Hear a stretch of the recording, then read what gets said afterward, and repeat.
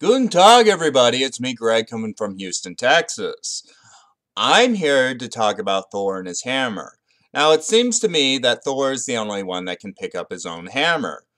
But there has been a change of events where the Hulk picked up the hammer while Thor was holding it.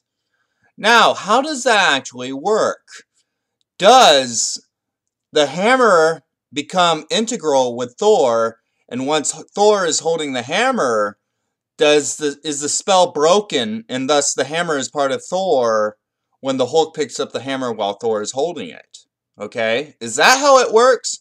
Or is the hammer extra weight with Thor, and if you pick up the hammer, you're still picking up the hammer while Thor is holding it, thus you can't pick up the hammer? It's kind of confusing that way. So, just tell me your thoughts about this. I think it's in a comic book. I think it was the Red Hulk that did this. Uh, there was also a Big Bang Show episode about this, where the girls were, Penny, Bernadette, the brunette. I don't know her name. Bernadette and the brunette, but I don't know her name. So that's about it. It's just a question to talk about. Okay, bye.